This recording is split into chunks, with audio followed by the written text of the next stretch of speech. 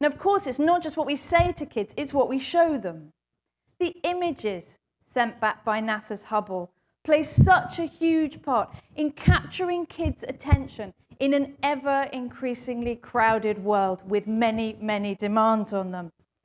This means we can show kids something of the cosmic environment that surrounds them, from Saturn's rings to getting them to think about what would it be like to see a sunset on Mars. Now, manned spaceflight is a topic which kids never tire of. And because of NASA, they can read about it, they can hear about it, watch documentaries, look at photographs, and visit space centers.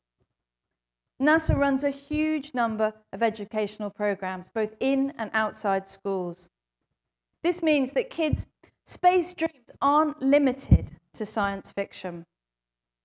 And with exciting new missions planned, back to the moon and onwards to Mars, it means that there may be kids now who will grow up wanting to be astronauts, as excited about it as a whole generation of astronauts today are, the ones who watched the Apollo moon landings in their pajamas with their parents and decided they were going to grow up to be an astronaut. And that's certainly an awful lot more aspirational than wanting to grow up to appear on reality TV show or become a pop star.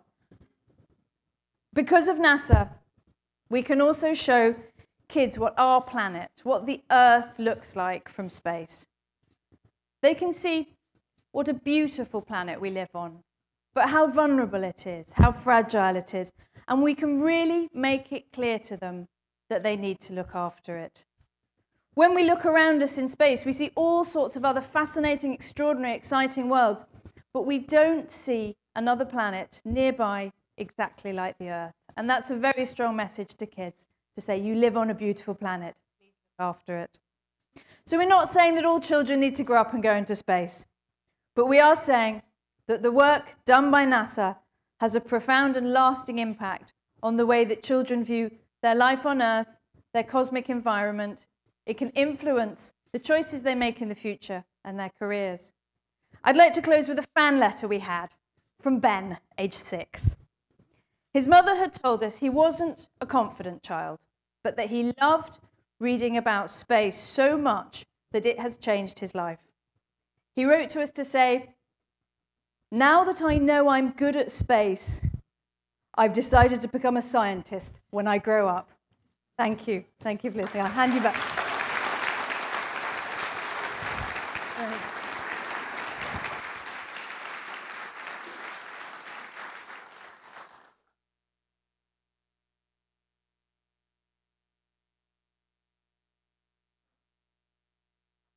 What will we find when we go into space? Is there alien life out there, or are we alone in the universe? We believe that life arose spontaneously on the Earth, so it must be possible for life to appear on other suitable planets, of which there seem to be a large number in the galaxy. But we don't know how life first appeared. The probability of something as complicated as a DNA molecule being formed by random collisions of atoms in a primeval ocean is incredibly small. However, there might have been some simpler macromolecule, which then built up to DNA, or some other macromolecule capable of reproducing itself. Still, even if the probability of life appearing on a suitable planet is very small, since the universe is infinite, life would have appeared somewhere. If the probability is very low, the distance between two independent occurrences of life would be very large. However, there is a possibility known as panspermia, that life could spread from planet to planet, or from stellar system to stellar system, carried on meteors. We know that Earth has been hit by meteors that came from Mars, and others may have come from further afield. We have no evidence that any meteors carried life, but it remains a possibility.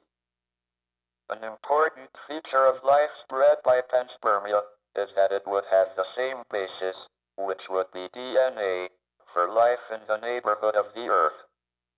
On the other hand, an independent occurrence of life would be extremely unlikely to be DNA-based. So watch out if you meet an alien. You could be infected with a disease against which you have no resistance. One piece of observational evidence on the probability of life appearing is that we have fossils of algae from 3.5 billion years ago. The Earth was formed 4.6 billion years ago, and was probably too hot for about the first half-billion years. So life appeared on Earth within 500 million years of it being possible, which is short compared to the 10 billion year lifetime of an Earth-like planet. This would suggest either panspermia, or that the probability of life appearing independently is reasonably high. If it was very low, one would have expected it to take most of the 10 billion years available. If it is panspermia, any life in the solar system, or in nearby stellar systems, will also be DNA-based. While there may be primitive life in our region of the galaxy, there don't seem to be any advanced intelligent beings. We don't appear to have been visited by aliens. I am discounting reports of UFOs. Why would they appear only to cranks and weirdos? If there is a government conspiracy to suppress the reports, and keep for itself the scientific knowledge the aliens bring, it seems to have been a singularly ineffective policy so far. Furthermore, despite an extensive search by the SETI project, we haven't heard any alien television quiz shows. This probably indicates that there are no alien civilizations, at our stage of development, within a radius of a few hundred light years. Issuing an insurance policy against abduction by aliens seems a pretty safe bet. Why haven't we heard from anyone out there? One view is expressed in this Calvin cartoon. The caption reads, "Sometimes, I think that the surest sign that intelligent life exists elsewhere in the universe is that none of it has tried to contact us."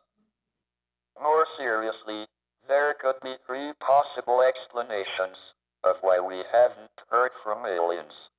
First, it may be that the probability of primitive life appearing on a suitable planet is very low. Second, the probability of primitive life appearing may be reasonably high, but the probability of that life developing intelligence like ours may be very low. Just because evolution led to intelligence in our case, we shouldn't assume that intelligence is an inevitable consequence of Darwinian natural selection. It is not clear that intelligence confers a long-term survival advantage. Bacteria and insects will survive quite happily, even if our so-called intelligence leads us to destroy ourselves. This is the third possibility. Life appears, and in some cases, develops into intelligent beings.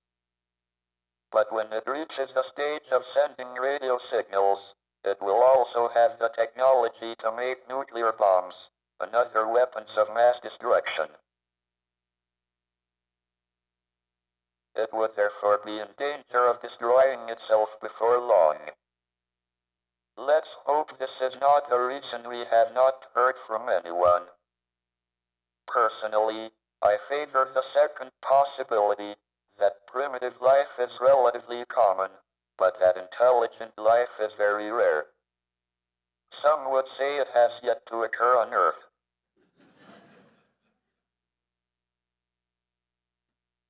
Can we exist for a long time away from the Earth?